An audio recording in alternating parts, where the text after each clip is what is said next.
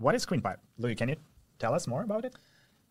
AI is as good as the context you provide it, and Screenpipe is a context layer that allows you to put your desktop history in AI. Developers can build apps powered by this context and then publish to Screenpipe App Store, which is used by thousands of users, and you can monetize it using Stripe. Everything is automated. First of all, you can create apps that summarize some context from the past of the user based on a specific app that they use or based on a specific time that they use the desktop. Or you can perform actions. You can create an app that generates personalized messages on Twitter based off that the Screenpipe gathered about the users. You can check out the Screenpipe and see what apps are already created. But actually, how do we create a pipe? Louis, can you walk us through the process? So we have a template that allows you to create an app powered by Screenpipe. Just run this command line. Once you created your template, it's a Next.js app. You just have to start with your favorite package manager. I use Bun personally. So it's a working pipe that is powered by Screenpipe context in 2 commands. Yes, that's right. Can you show what it does? Yeah, so you have this button. When you click, it will return the last 5 minutes of your screen. So it's a list with objects. The type here is OCR, so it means it's text extracted from your screen. You can also use something called UI, which is the exact elements scrapped from your desktop. Here you have the text. You see the text that is extracted from your screen, and the time. The file, because it's written in video file, so you have video files of your screen. It's both the actual text and also the screen recording. Yes. Nice. So you can display if you want the video in your app if you want. The app name.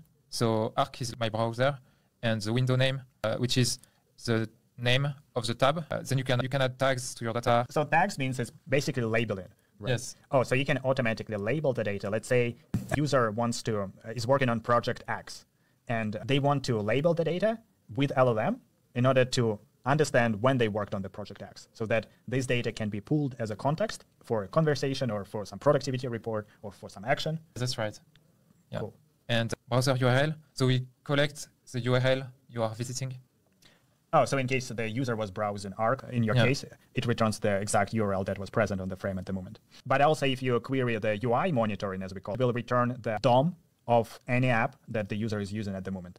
Either it's a browser, like a browser DOM of elements in the raw text format, actually, just only the visible text elements. Or it could be WhatsApp or iMessage or any other app, absolutely any other app, just the raw text hierarchically from that given page. And why is it important is because sometimes OCR is duplicated or not 100% quality the text. So you want to reference exact keyword from scraped DOM.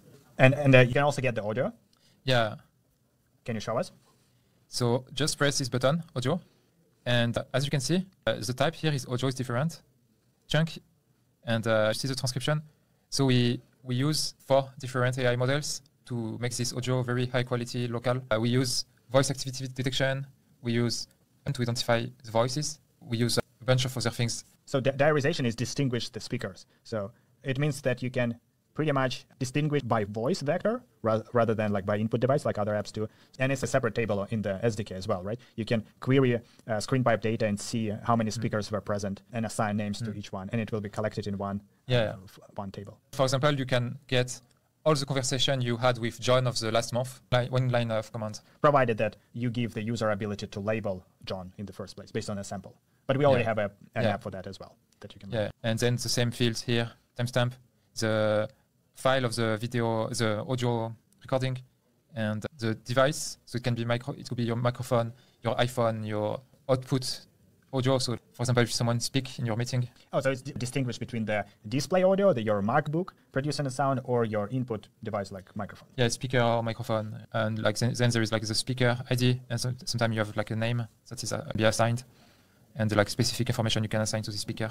Sounds good, but it's pretty much like a structured data output from the Screenpipe, but it's probably not for the user to look through. It's more for LLM to use, right? As a context, that's the idea. That's exactly right. How do you do that? It's actually pretty simple.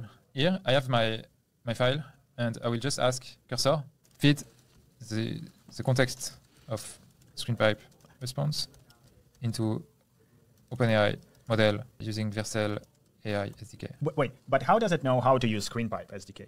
Actually, something I do all the time is I just click on the import here, and I will add the Screenpipe SDK as context in cursor, and then I will press enter. Nice. It looks like it started to use SDK. And SDK, can you walk us through the code just to understand it better? Yeah, so we are using Vercel AI SDK here, and it's adding a hook to send the data received by Screenpipe SDK into OpenAI context window. Okay, so it's both using the screen data and audio data in this example? Yes, and then it will display the AI response in the I see. So it takes 5 last minutes of user data and ingest it into the AI with a prompt of your choice. Yeah. So you can say summarize the last 5 minutes of the user activity and classify it, what did they do, or create a summary, create a note. And that summary can then be used to create like a bigger picture summary, or to create some specific action, or to help user in some way. Like identify any problems that the user encountered based on the last 5 minutes of their data, and display them a notification, like a desktop notification or something else, whatever you want. Yeah, it could also be like collect the task I need to do in the future, for example. Oh, can you do actions? Can you do a desktop action? Control user computer? Yeah, you can even control the desktop using our SDK, the functions for this. We also have templates and examples to use local browser automation. So you don't need to authenticate the user. It's already on the computer. Nice. Looks good.